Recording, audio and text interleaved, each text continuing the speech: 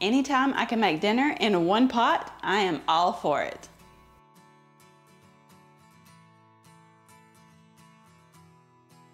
And let's be real, I do not like doing dishes. Hey y'all, I'm Valerie and welcome to my kitchen. In today's video, I'm sharing 5 new to me one-pot dinner recipes. So hopefully you'll find a new recipe for you and your family to enjoy. Okay y'all, let's get started. This first one is a one-pot chicken and rice. In a large skillet, I added 2 tablespoons of butter. I let that melt down, then I added in 1.5 pounds of boneless, skinless chicken, and I just cut that into bite-sized pieces. I sprinkled that chicken with about a tablespoon of Italian seasoning. By the way, I have my heat set to about medium-high here. And feel free to season this chicken however you like. I did add some salt and some Badilla Complete. That Badilla Complete is just an all-purpose seasoning, and it has a little bit of everything in there.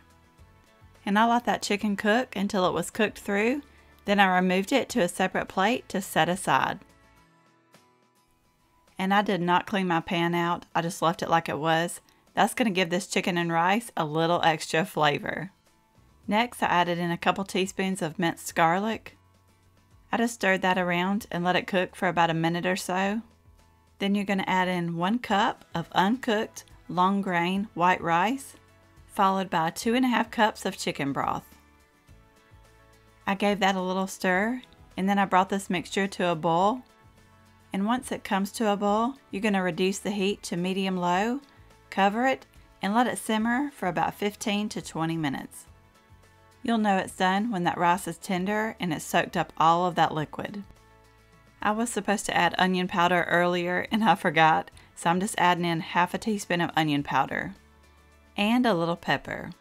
And to finish this up, I added 1/3 cup of grated Parmesan cheese and 3/4 cup of heavy cream. And while I'm thinking about it, if you're enjoying this video so far, I would really appreciate it if you'd give me a thumbs up. It really does help out my channel, and it lets me know you want to see more videos like this. And after you get that Parmesan cheese and heavy cream in there, you can go ahead and add back in that cooked chicken from earlier and give it all a really good stir. And I'm telling you, that is all there is to it. This dinner came together in less than 30 minutes. I threw a bag of steamable broccoli in the microwave to serve along with it, and then this meal was ready to serve. We were all really surprised about this one. I mean, I figured it would be good, but it was absolutely delicious. And my husband's already asking me to make this one again. This cheesy taco soup was so good, and Aunt B, if you're watching, this is the one you had a fit over. I'm starting out by browning up 1.5 pounds of ground beef in a large pot. I just broke that up and let it cook until it was completely cooked through. Then I used a paper towel to remove that grease. The recipe called for 1 can of black beans and 1 can of pinto beans, both drained and rinsed. But we prefer the pintos, so I just did 2 cans of those. You're also going to add 1 can of drained whole kernel corn and a 16-ounce jar of salsa. My jar was a little bigger, so I just estimated about 16 ounces of that. Now I'm adding a 16-ounce jar of the salsa con queso cheese dip. I'm using the Great Value brand, but just use your favorite Mexican queso dip here. Then you're going to sprinkle in 1 packet of taco seasoning. I'm using the reduced sodium only because that's what I had on hand. And you're also going to add 1 packet of ranch seasoning mix. And you're going to add 3 cups of beef broth. The recipe called for unsalted, but I use that better than bouillon, which is the regular, and it turned out just fine. Now give all that a really good stir. Then you're going to turn the heat up and bring this mixture to a boil. After it comes to a boil, you're going to reduce the heat to a simmer and let it sit here and simmer for about 15 to 20 minutes. And then this soup is ready to serve. This is a perfect meal for those busy days when you need something quick and easy. And I just topped ours with a little sour cream and shredded cheddar cheese. This was so good. I actually sent some home with my sister and she loved it and she wanted the recipe. So Aunt B, here it is. And she don't like to spend a lot of time in the kitchen making dinner, so this will be perfect for her. This Marry Me chicken tortellini, I found it on TikTok and it turned out to be a new family favorite.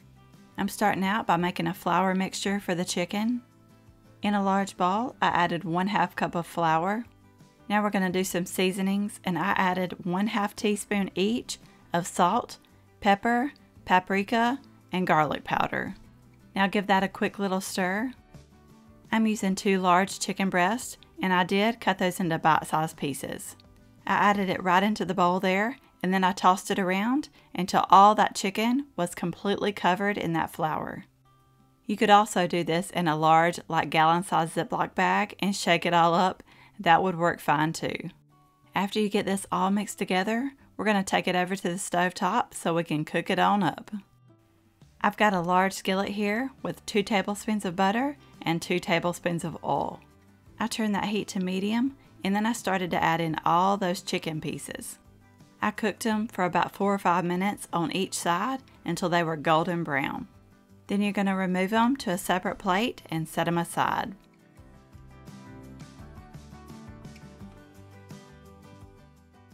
Now to that skillet, I'm adding 2 tablespoons of minced garlic and 1/3 cup of sun-dried tomatoes. And I drained mine and diced them into small pieces. Now we're adding in 1 cup of chicken broth, 1 cup of heavy cream, and 1 cup of grated Parmesan cheese.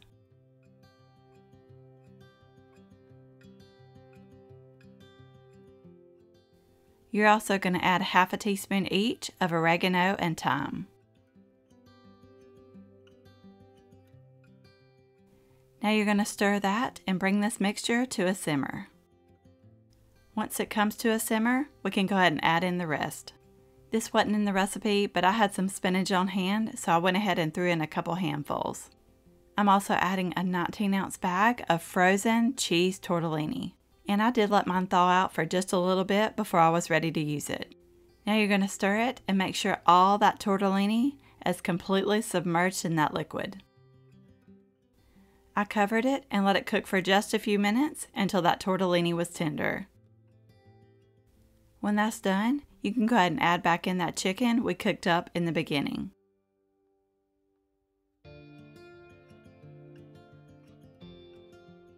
I stirred it all together and then that sauce seemed a little thin to me, so I decided to add in a cornstarch slurry. I did 1 tablespoon of cornstarch and 2 tablespoons of water. I stirred it until all the lumps were gone and then added it right on into the skillet there. Stir it all together and then let it continue to cook until that sauce is thickened to the way you like it. And it only took a few minutes. By the way, if you're new, I would really love to have you here. Go ahead and hit that subscribe button down below. That way you get notified of all my future videos. This dinner was amazing. We had no leftovers. We destroyed it. In fact, next time I make this, I'm really going to have to double the recipe. And if you don't like spinach, you don't have to add any in. I just had some in the refrigerator that I needed to use up. But I love the spinach in here, so next time I think I'm actually going to add a little extra. This next one is a 1-pot marinara pasta. In a large skillet, I added 1 pound of lean ground beef, but you could also do ground turkey with this. I seasoned it with garlic powder, onion powder, and a teaspoon of salt. But you can add any seasonings you like here, just season it like you would season spaghetti. I just broke that up and let it cook until that ground beef was completely cooked through. Then I used a paper towel to get rid of that grease. Next, I added a couple teaspoons of minced garlic. I stirred that around and let it cook until that garlic became fragrant. That only took about 30 seconds. Now I'm adding in a can of Italian-style petite diced tomatoes, and I did not drain those. Then add in a 25-ounce jar of your favorite marinara sauce, followed by 2.5 cups of water. And I poured a tiny bit of that water in my jar there, and I shook it up really good just to make sure I got all that sauce out.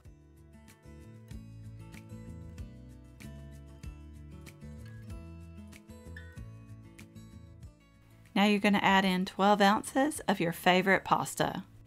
I'm using rotini, but you could also use the rigatoni or even penne. Now you're just going to stir it and make sure all that pasta is completely covered in that sauce. I brought all this to a boil and then reduced it to a simmer, and you do want to stir this occasionally just to make sure that pasta doesn't stick to the bottom of the pan. And you're just going to let it cook until that pasta is tender. It should only take about 15 minutes.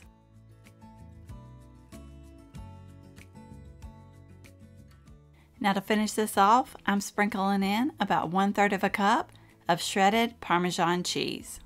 Then you're going to stir it together and let it continue to cook until that cheese is melted.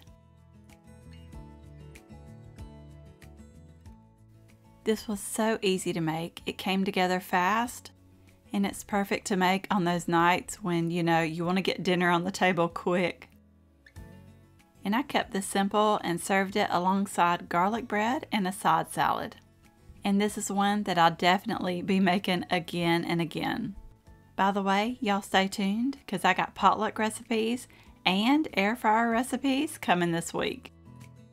I seen this one pot Cajun chicken and veggies and I knew I had to try it.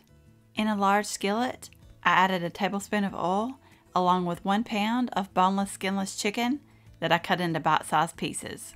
You can season this up however you like, but I did about 1/4 of a teaspoon of salt, 1/4 of a teaspoon of pepper, and about a tablespoon of this Slap Ya Mama Cajun seasoning.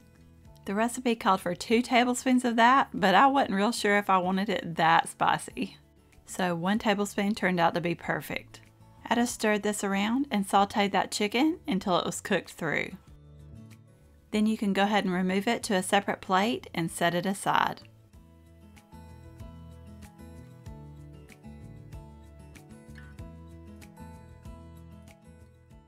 Now to that skillet, I added 1/2 of an onion sliced.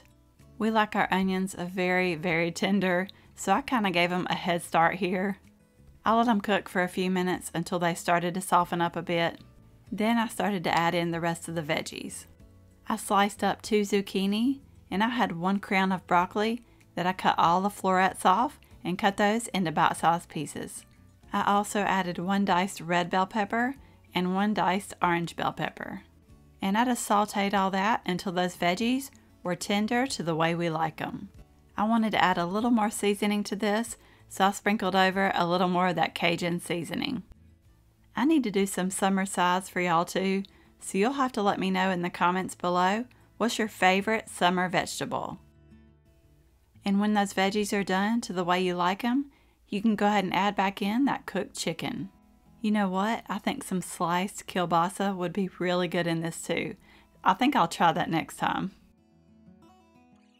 This was so easy to make, and actually the hardest part of all of it was cutting the veggies, which you could totally do the day before or the morning of, and then when dinner time comes, you can cook up the chicken, toss the veggies in there, and then this is ready to eat.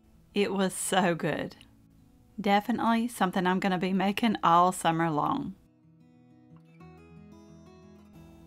I really hope you enjoyed this video. You may also like these. Don't forget to subscribe down below for more easy recipes, and I will see you in the next one.